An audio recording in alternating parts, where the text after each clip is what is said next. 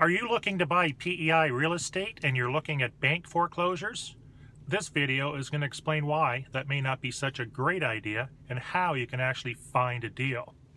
So, particularly with US buyers, I get a lot of emails and phone calls with people looking for bank foreclosures thinking that they're going to be some awesome deal, where in fact in Canada it's actually quite different from the US. Not only do our bank foreclosures work differently, but we also do not have short sales. So the way bank foreclosures work in Canada is the bank has a legal requirement to attempt to get full market value for that house. So typically they'll order an appraisal through a third party, an unbiased third party. They will appraise the house to determine value based on what has sold and is allegedly comparable. If there's any differences between the properties, they'll make adjustments and they'll come up with a value at the end of the day. So the bank will typically place that property on the market at fair market value. They will do very small price reduction increments along the way.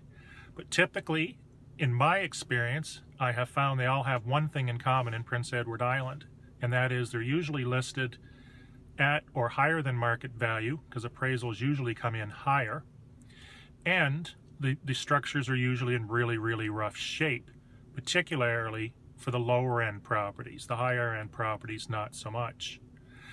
You will find some of these properties will sit around for a long time because of course they've gone on the market too high and they haven't been very well maintained. So by the time you end up closing on the property, you've got a property that does require some work. So that's it on bank foreclosures. There's no way to set up a search on the MLS for bank foreclosures. You discover them by looking at the vendor's name, which is usually a bank, credit union, or some sort of lending authority or company. You cannot set up a search.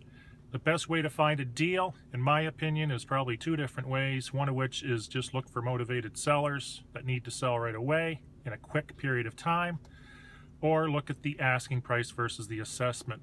If it's at the assessment or lower than the assessment, typically it's a good deal.